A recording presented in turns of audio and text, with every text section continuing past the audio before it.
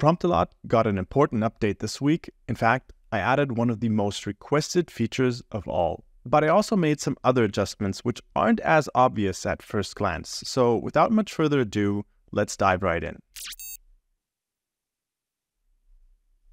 Alright, so before I walk you through all of the things that I've changed, let me briefly check in with the people who are not familiar with Promptalot already. Basically, Promptalot is an extension for the Chrome web browser or any other Chromium-based web browser.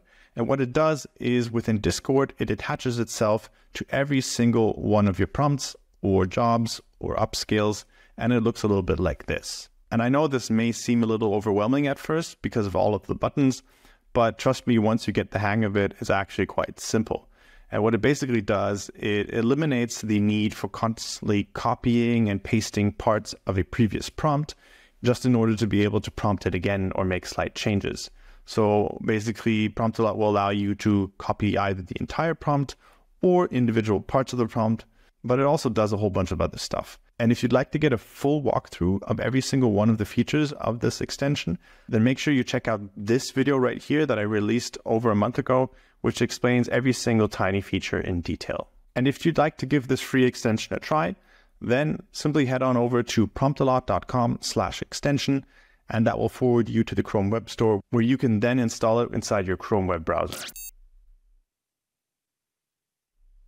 So let's have a look at what's changed. I'm going to quickly zoom into one of the toolbars here, and the most obvious change is the fact that the layout has changed. So while the initial buttons are still all more or less the same, you still have the copy the full prompt, append, image prompt, text prompt, parameters, seed, and job. What I've done is I've moved the buttons that were previously within the beta section of the extension into the primary upper section of the toolbar, and mainly because they relate to the prompt or the job itself. So what you'll find here now is the button with the envelope icon, and what that does is it simply reacts to the job or the prompt with the envelope icon, similar to as what you would do by simply right-clicking and selecting the envelope.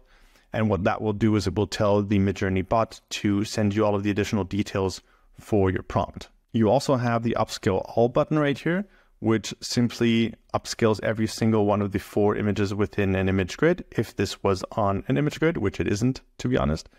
But from what I've heard, the Midjourney team is not particularly keen on anything that revolves around automating things around Midjourney. And I kind of understand that because there's a lot of tools out there that literally automate tons of stuff, even when you're not even in front of your computer. And the problem with that is that it tends to create a lot of artificial server load at times when usually there wouldn't be as much. And that can actually deteriorate the user experience for all the users. And I guess that's something that they're neither keen on, nor is it within the terms of service, I believe. So basically using the Upscale All button is kind of still okay because it's not actually interacting with the Midjourney bot itself, but all it really does, it just clicks buttons which you were going to press anyway, and it saves you a little bit of time. The only thing that I would recommend is that if you're going to use it, make sure you're being reasonable about it and only upscale when you really need to. If all you're trying to do is get basically every single one of the 4 images of an image grid, rather than hitting the Upscale All button, I would recommend just clicking on the envelope icon, and then you'll get it via the Midjourney bot directly. Now, I understand it's not entirely the same thing. It's a little bit less convenient, but just be mindful of this. Now, another thing you'll notice is that we now have this danger zone section just before the delete button. And the reason why I've added this is because previously there was the slight risk of you potentially clicking on the delete button, and it will literally just delete the entire prompt straight away. It will not ask for confirmations or anything. And the reason why I don't actually have a confirmation dialog in there is because that would kind of defeat the purpose of the button in the first place. You see, we're trying to save clicks, not create additional ones. And if you want to have sort of a safer way of doing things that you can just right click and react with the X, that's how you would have done it previously. And this is supposed to speed things up. Now, I think that there's now sufficient distance from the most commonly used buttons so that the likelihood of you accidentally hitting that delete button is really, really low. Now, the other major change about the layout is that I've now moved the image-related buttons into the lower section of the toolbar and all the way to the left. Now, I'm pretty sure some of you will like this change and others will absolutely hate it. That's just how it is. But personally, I actually think this makes a lot more sense because now you've got all of the most important buttons all pretty much close to each other, and you don't have to constantly move left and right just to get to the different buttons. Again, it just kind of makes a little bit more sense this way because these buttons are just closer to each other. And the other reason is that I had to make this change in order to facilitate other changes to the extension that were really important. Now, before we move on, I'd just like to quickly show you one little thing that I've also introduced on the download button over here. Let me zoom out for this.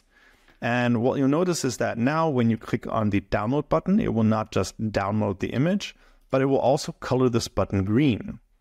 And it will also add this little green check mark in the top left corner of the image. So whenever you download an image, it will add these things and make these visual changes to the interface. Now, the benefit of this is that if you're working within a longer session and then you want to download certain images, you might scroll up and down all the time and you might lose track of which images you've actually already downloaded or not. And this will help you keep track of that a little bit. Now, it's important to note that these visual changes are not permanent. They are not persisted. So that means that as soon as you switch to a different channel like this, or you go into into your DMs, or you go to a different server, or you reload the page, then these visual elements are going to disappear. That is simply because Discord is rebuilding the entire user interface every single time you do this. Now, technically, I could try to keep track of every single image that you've downloaded, just so that later on we could make these changes permanent. However, that would not be a reasonable thing to do, because there's a significant risk that that sort of a process would require considerably more resources, and that would ultimately make the extension more sluggish than it should be. So the way I've handled it now, I believe, is a good compromise because it does add additional value to those who might need it, but it also does not necessarily impact any of the other functionalities of the extension. Now let me zoom back into our extension here, and let's focus on the last section here, which is the Promptalot section. I'm not going to go through every single one of these buttons, but what you'll notice is that I've now moved the Midjourney stats indicators to the right of the extension. And what you'll also notice is that the Midjourney stats button, which used to open up the page, has disappeared. The reason why it's disappeared is because you now simply need to click on any of these indicators and it will open up the very same page. So we're saving a little bit of space on this. Now, the other things that you may have noticed are this button here with a cogwheel, which opens up a control panel and settings, as well as this upgrade button. And these two are related to features that have been requested for a very, very long time. Now, I know that some of you are probably going to roll their eyes or maybe even complain that I'm introducing a paid tier for this extension. But listen, building all of this takes time and it's also a lot of work. And as much fun as it is for me, it also helps me pay the bills, just like you go to your workplace in order to pay your bills. So if you enjoy the content that I share here and would like to support the work that I do, then consider getting a very affordable Pro subscription. Anyway, so let me walk you through the new features. So when you click on this cog button here, it's going to open up an extra window. And in this window, you'll have settings. Now, initially, all you're going to see is basically in the top left corner, it will show which plan you're on. And in this case, it's the free plan, and an Activate Promptalot Pro section, which has a text field where you can enter a license key and then you can verify it. Now, I realize I'm showing you a license key here, but trust me, this is not going to work for you because this is all still happening on my local machine and this license key doesn't actually do anything outside of it. Anyway, so if you wanted to retrieve your license key, what you would do is you would click on this link over here, which will open up the profile page within the Promptalot website. Now, obviously, you need an account for this and you need to be logged in. If you don't have an account yet, of course, you can register for one. And if you then scroll down, you will see this section called License Key. Now, you will only see this section if you actually have a Pro subscription. If you don't have a Pro subscription, you'll just not see anything down there. But if you do, then this little section will pop up, and then you can simply click the copy button, which will copy the license key to your clipboard. Then you can go back to Discord, enter the key into this field, and then you hit the verify button. Once you do this, these settings will then appear. And what you'll see is that in the top left corner, it shows you that you're on the Pro plan. And then it gives you 3 additional settings. Now, the very first setting is the toolbar style.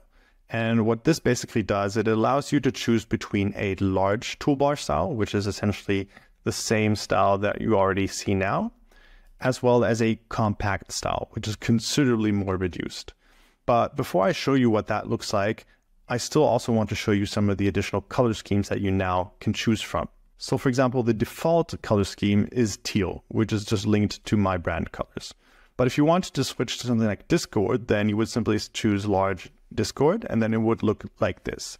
And these colors are much more aligned with the user interface of Discord as you're used to it. Now, we could also switch to the slate color scheme, which looks like this, which is more of a bluish gray. Or you could also switch to Dracula, which some of the developers among you might be familiar with. Or you could also choose a lighter version of something that aligns to the Discord user interface, which is stone.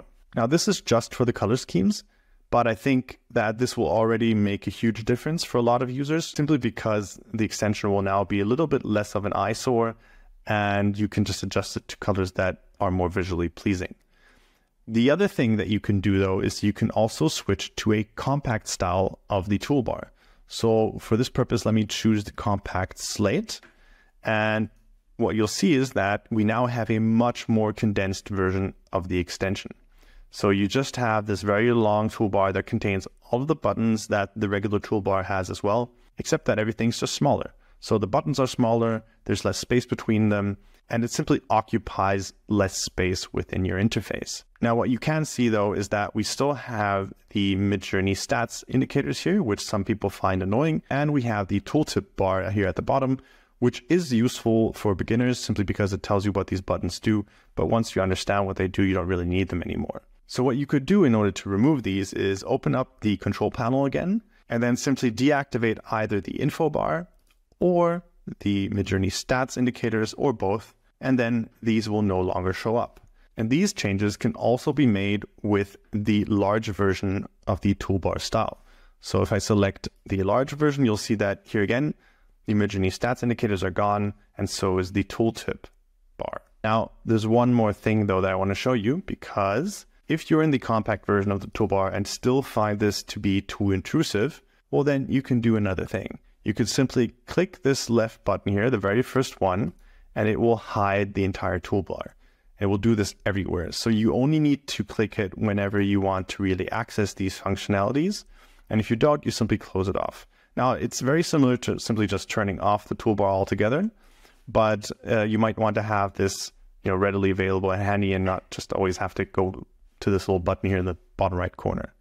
So this will make it considerably easier for you to just get rid of these distractions while you're working, and then just open them up when you actually need them. Now, you're probably wondering, what does the Pro subscription even cost? Well, there's a couple ways to find out. So you can either simply click on the upgrade button down here, or you can open up the control panel and click the upgrade button here, or you simply go to promptalot.com/pricing, and then you'll get an overview. If I click on the upgrade button here, this will open up the pricing page.